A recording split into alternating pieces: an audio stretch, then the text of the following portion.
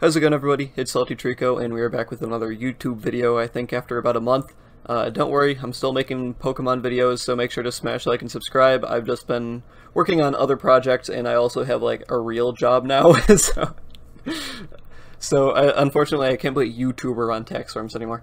Not like I read to fill out a tax form. But anyway, today we're talking about Kingambit, because it's being suspect tested in OU, which, honestly, I'm shocked that it's taken this long to think about suspect testing Kingambit, because Kingambit's really always been one of the big pillars of Gen 9 OU. I'm just going to put on some replays in the back just so you can be watching something while I'm talking. This first replay is very interesting, and I honestly should not have won this game because I played like shit, and we're going to get to that because I feel like that's one of the reasons why Kingambit might be over the edge, because you can really play like shit, and then Kingambit just comes back and just kind of wins the game. But anyway, Kingambit is definitely one of the best mons in the metagame. It has been for a while. I think right now it's number 2 in usage by a pretty hefty amount. A good margin. I'm pretty sure he's also the number 2 most used Pokemon in Worlds, and it is, if I remember the statistic correctly, it's the number 1 most terrestrialized Pokemon in Worlds. So let's just give a quick overview of Kingambit, so while you're watching along you can start formulating your own opinion if you're not too familiar. Spoiler alert, I don't have too much of an opinion. I'm going to give my opinion at the end, but it's very lenient. I'm very on the fence about this one. And that's strange, because normally with suspect tests, like, I don't even bother laddering. Like, I might ladder for this one, because it's actually going to be tight, and your opinion might actually matter. So definitely, if you have an opinion on Kingambit, definitely get your Rex and do the suspect test, because I feel like everyone's vote is really going to matter on this one. And everyone's vote, you know, it always matters, no matter what. But, especially this time. But normally, I don't even bother getting my Rex for suspect laddering, because I feel like, except for Gen 8 Melmetal, I feel like I've been able to accurately predict every single outcome of every single suspect test. Because, at least for me, it feels like normally there's some sort of more, I don't want to say obvious, but more popular, more able to lean to, a better choice. I don't know why it took me that long to think of the word better. Apologies for that. But Kingambit is, I feel like it's the epitome of everything that Generation 9 Pokemon is. It's very offensive, it's very forgiving, and it is, in my opinion, is by far the best abuser of terrestrialization in OU, if not the entire game of Pokemon Scarlet and Violet right now. Because, okay, so let's talk about Kingambit, just so we can get a little more of a concise thing going on here about it. That was a nice crit, by the way. Kingambit is a very offensive Pokemon, just in nature, which is strange, because if you look at its stats, I feel like it would lend to more balanced teams, which it does. This Pokemon fits on pretty much every single team. I've seen it on stall teams, and I've seen it actually work on stall teams, which is insane. You usually don't see a Pokemon that fits, like, so perfectly on every single team style, but Kingambit seriously kinda doesn't. Obviously, it's less common on stall, and it's more common on more offensive teams, although when you think about it, Scarlet and Violet, even like balanced teams tend to be more offensive in this generation. There's just a strong lean towards offense this generation, mostly due to terrestrialization. So Kingambit, because its ability is absolutely just freaking ridiculous, it's like, I'd say it's like a top 5 ability in the game right now. Like, definitely like below Magic Guard, but like above adaptability, that sort of thing. Like above Magnapole, that sort of stuff. Yeah, fuck you, Magnezone. Who the hell runs Stash Magnezone? This person is not real.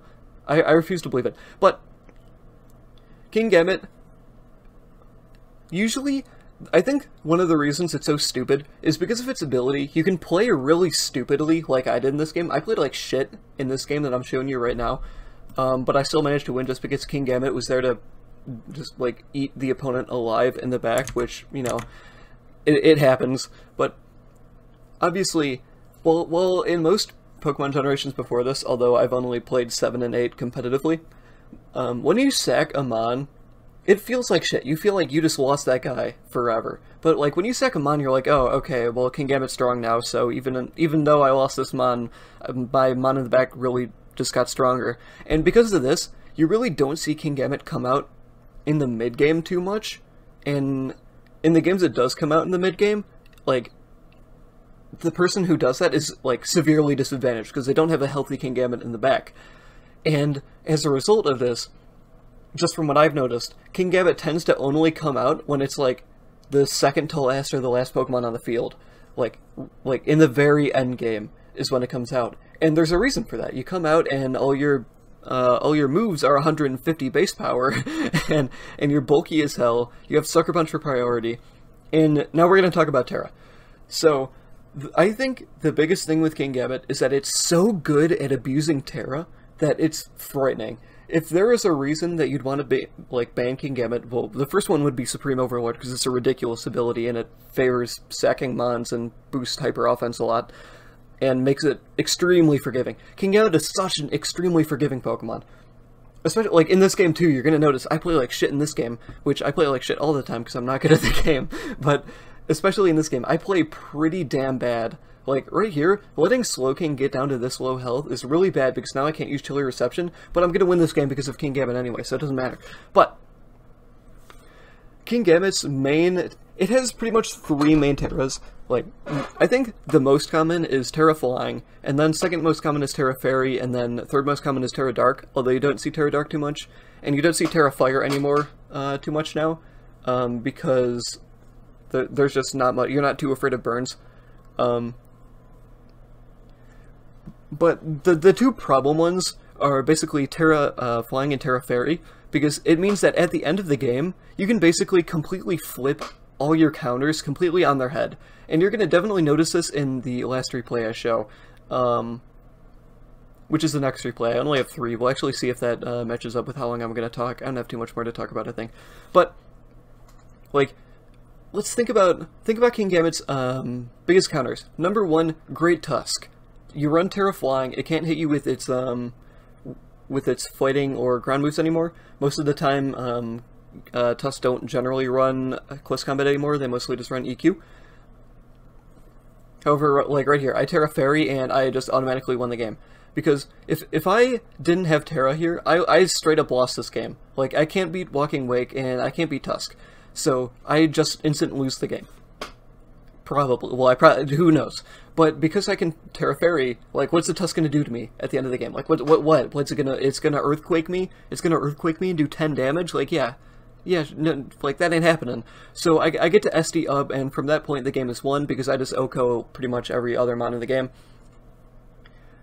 And I personally feel like, if I had to choose one of the 2, I feel like Terra Flying is probably better, but I feel like Terra Fairy is extremely close. Because the reason I like Terra Fairy better is because you absolutely just beat every Great Tusk set.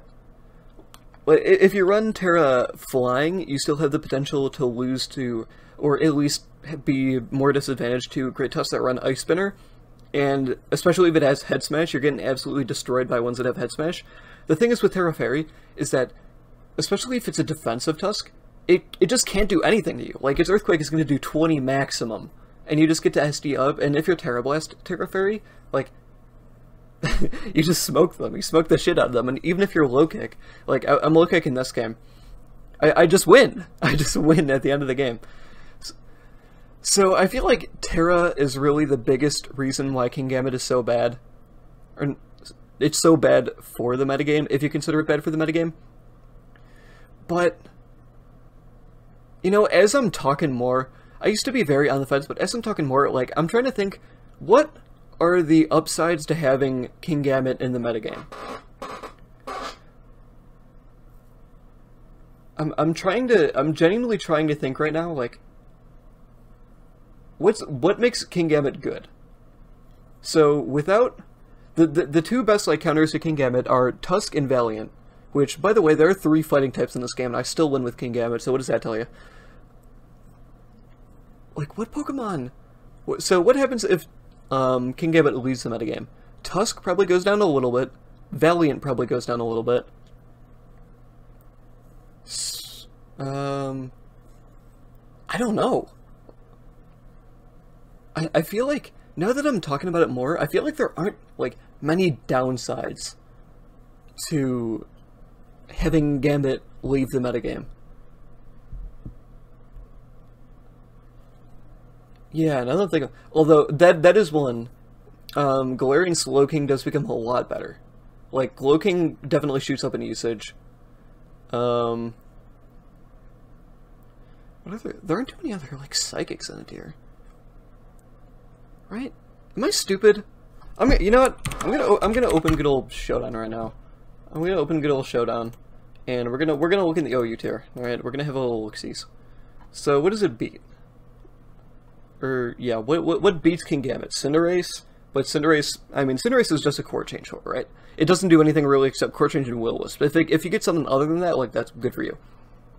I feel like Dragonite would definitely increase in usage again if Gambit goes down, because Gambit is so good, and having D-Knight in the back, like, D-Knight is basically Terra Normal, E-Speed the Mon, and having the Steel type just always be in the back to wall it, is definitely bad, so I feel like D-Knight would go up in use. Dragapult definitely goes up in use, because Dragapult's completely helpless against Gambit. Golden Go beats Terra Fairy, so Golden Go isn't completely... I feel like Golden Go doesn't matter too much. Hat definitely goes up. I feel like that's pretty much it. Zama maybe goes down a little bit, but I feel like that's pretty much it. And I feel like Gambit is really just kind of making the metagame very centralized right now. Because every team really kind of... It has to have a Tusk. Every team really has to have a Tusk. And Valiant is also, I think, the number 3 right now. And then Gambit's the number 2.